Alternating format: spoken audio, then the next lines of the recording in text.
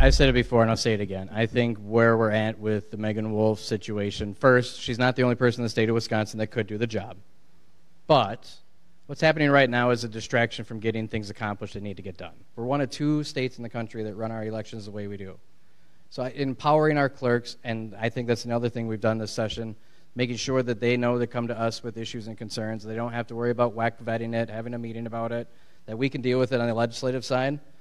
It puts that conversation to the back. Well, we both agree it's a distraction. I think that's the first thing. And I mean, and it turns out, leadership of both houses admitted that it was, more of a messaging situation than anything else. So we're focusing on getting work done. We're focusing on moving forward. We're focusing on finding ways that we can increase voter confidence and streamline and make things efficient and get good work done. So for us, the Meagan Wolfe thing doesn't come up in committee.